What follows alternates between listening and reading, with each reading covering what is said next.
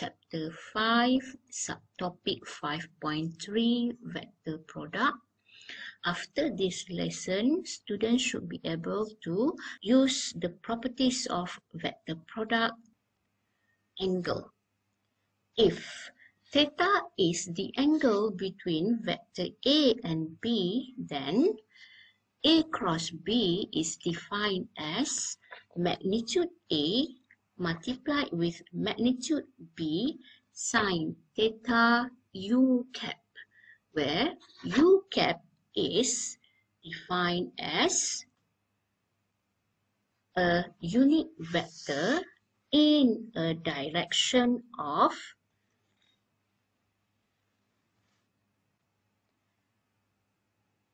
vector A and vector B. And it is defined by unit vectors A cross B divided by magnitude of A cross B. How to find the direction of A cross B? So determine the direction of A cross B. So use the right hand rule where the finger turn from A to B, and the thumb point in the direction of A cross B. So this is the illustration for our statement above. So we have vector A here, and this is vector B. So there is angle between vector A and B. By cross these two vectors, then we have A cross B. This A cross B is actually perpendicular to vector A and also perpendicular to vector B. Okay, then from the first example before, example 1, we need to prove that A cross B is perpendicular to vector A. So how we want to show A cross B is perpendicular to vector A? The angle between A cross B is perpendicular, means that the angle is 90 with vector A. So using the dot product, we know that the two vectors are perpendicular if A dot B equal to 0. So for this case, we need to prove that A cross B dot with vector A is supposed to give the answer is 0. So before this, we already find A cross B, which is 5i minus j minus 4k. So write down our vector in column metric, which is 5, negative 1, negative 4, dot with matrix A. So the coefficient for matrix A is 1, 1, 1, and then do the dot product, which is 5 times 1 plus negative 1 times 1 plus negative 4 times 1.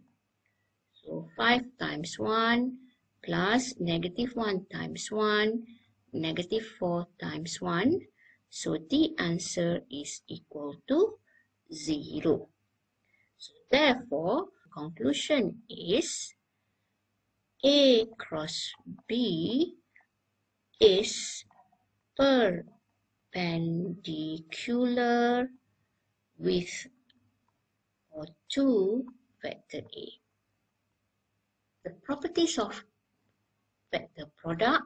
So if we have vector A, B, C, and M is a scalar, then this is the first properties, which is A cross A equal to 0, A cross B equal to negative of B cross A, determinant of A cross B is equal to magnitude.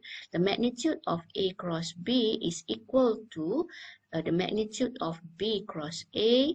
Number 4, A cross B plus minus C is equal to A cross B plus minus A cross C.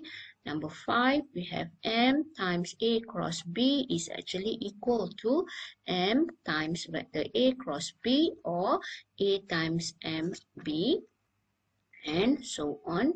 So we have here, it is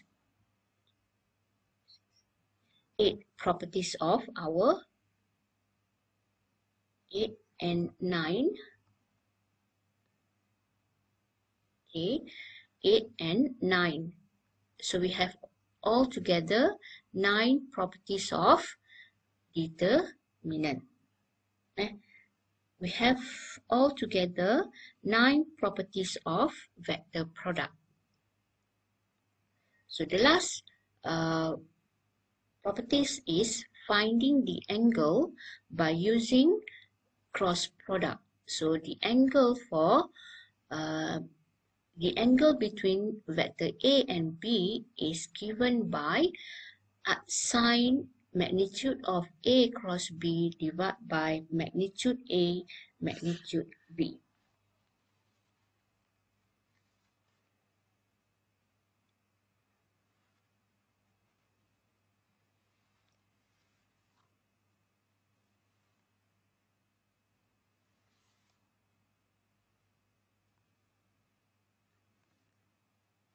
The angle between the two vectors can be defined as sine magnitude of A cross B multiplied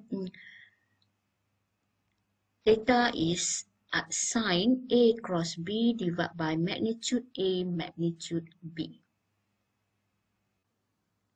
Example 2. Given vector u equal to 8i minus 2j plus 5k and vector v equal to negative 4i plus j plus alpha k. By using vector product, determine the value of alpha. So we need to find alpha when u is parallel to v. So now, properties number 8.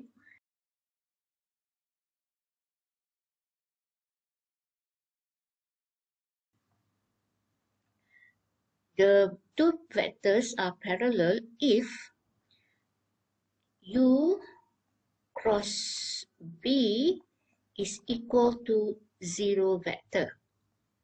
So now what is u cross v? Find the q cross v by using determinant is equal to 0 vector. So the first vector is 8, negative 2, 5. The second vector is negative 4, 1, alpha. So by finding the determinant, so we have delete the first row and the first column. So we have negative 2 alpha minus 5 minus with vector j. Delete the first row and the second column. 8 alpha minus minus plus 20 plus k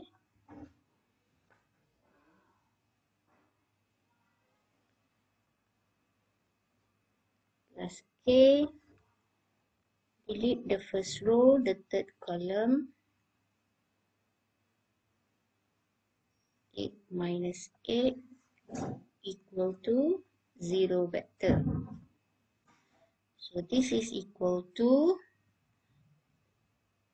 negative 2 alpha minus 5i minus 8 alpha plus 20j plus 0k equal to 0 vector. comparing for the component J.